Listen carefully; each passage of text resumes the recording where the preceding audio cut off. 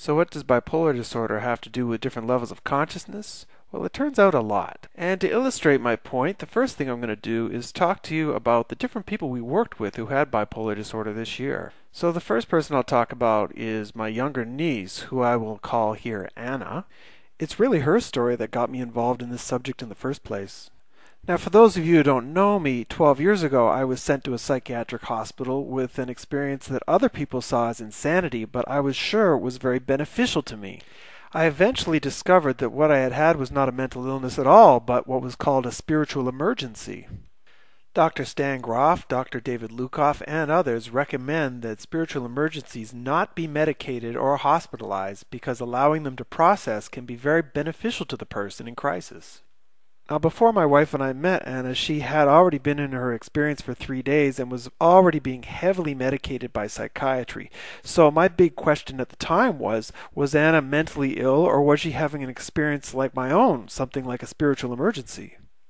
To start, our experiences had a lot more similarities than there were differences. We both went through periods of high energy levels, had a strong desire to take off our clothes. Our sense of taste, smell, vision, all of that heightened. We had strong feelings of euphoria during the experience, and we both became extremely emotional. As far as differences go, the biggest difference was in our background. I had had my crisis at the age of 30, and I had been university educated and well-traveled by then. And she had her crisis when she was only 17 years old and just leaving high school, going on to university. If there was one big difference, it was how we approached the experience. I saw mine as a deeply sacred thing, and I knew it was a special thing to go through. And while she had some spiritual aspects, on the whole, she was experiencing a lot of fear. She was afraid to go upstairs in her own house without her mother with her. That's how disturbed she was by the experience. And while I did take strong action to understand what happened to me, I avoided seeing psychologists or psychiatrists because I didn't think they understood what happened to me, and I didn't take any medication after my 3-day hospitalization. Anna, on the other hand, was quite quick to comply with what her parents and psychiatrist wanted her to do. She's been seeing a psychiatrist and psychologist and has been medicated indefinitely. Convinced that Anna was not mentally ill, I went to work studying the difference between a spiritual emergency, which is what I had had and been so beneficial, and this bipolar disorder, this thing called bipolar disorder that she was being labeled with. And thanks to the YouTube community, I discovered that many people who have been labeled with bipolar disorder had experiences in acute psychosis that were identical to my own spiritual emergency. Along with the symptoms Anna showed, there can be experiences of oneness and timelessness, a sense of all-knowing the universe, and even a sacredness to the experience. You can experience delusions and hallucinations, usually of a spiritual nature. You will also think that you're dreaming or in some sort of a play or a dream world, and in this dream world you will want to test reality, which could lead you to want to walk through walls or even smash your car. Other symptoms can include the sense that you're being tested by God, that you're the Messiah, the prophet, or a saint. More and more, it looked like spiritual emergencies and bipolar disorder were the same thing. And then, just as I was figuring all this stuff out, Anna's older sister, Eliana, had an experience of her own. And once again, the initial symptoms were identical to Anna's and my own. And Ileana strongly conveyed the experiences of the spiritual emergency as well, the oneness, timelessness, delusions, testing reality. Now, knowing what had happened to her sister, once her crisis got deeper, she called us immediately, and we supported her for 5 days completely unmedicated and without hospitalization.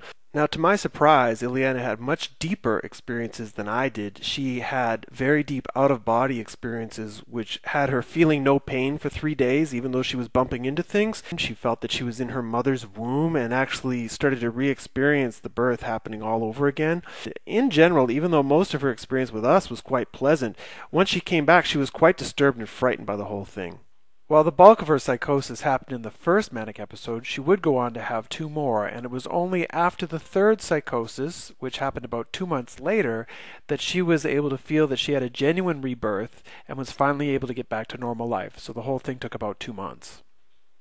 Based on this limited experience, one thing became very clear, which is that Ileana never would have made it through her process without our aggressive interventions. And yet, for some reason, I had been able to get through this experience totally unsupported.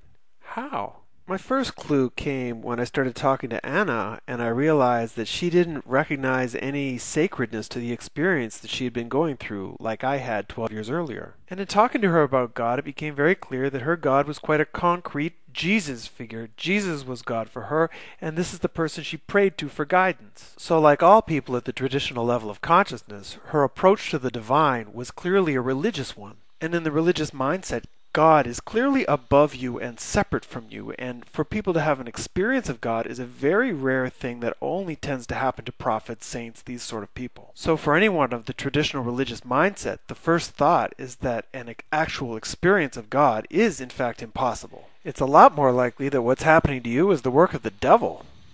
Now, in contrast to Anna, I had moved into the postmodern level of consciousness at about the age of 28. At that point in time, I awakened to the fact that while God could be outside of you, God could also be within you.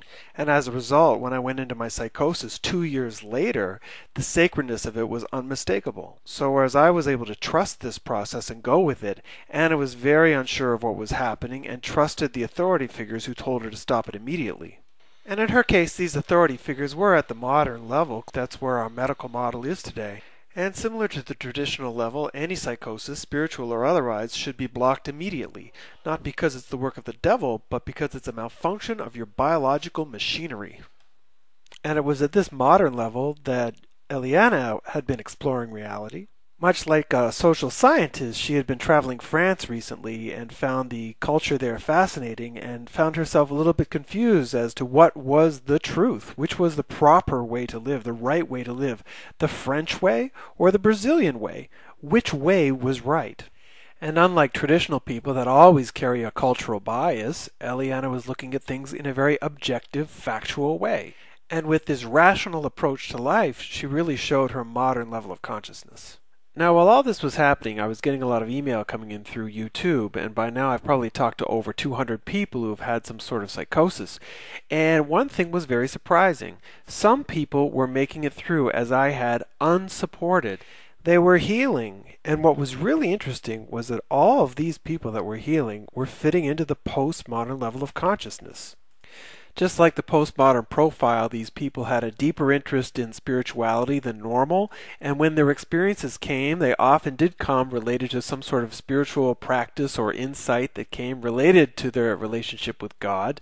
They were almost always university educated, and generally over the age of 25. Almost all of them were over the age of 25. And how did they do it? Well, they recognized it for the sacred experience that it was, and they surrendered to the process.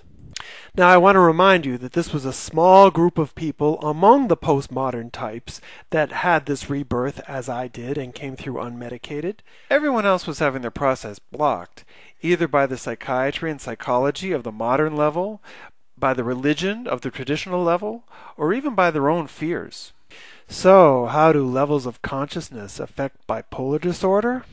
Well, for one, it's only at the postmodern level of consciousness that we start to open up to the possibility of a positive spiritual manic experience. And as a result of this open attitude, some postmoderns are able to heal their disorder without support, simply by surrendering to the experience with faith. In contrast, people at the modern and traditional levels cannot heal without support because their level of consciousness is not prepared for this spiritual experience. And neither are the institutions of mainstream psychiatry, mainstream psychology, and organized religions, all of which harm what should be a sacred healing process. However, healing is possible for people at other levels, with loving support and a level 7 power of now approach to this psychosis. And that's what I'm going to talk about next.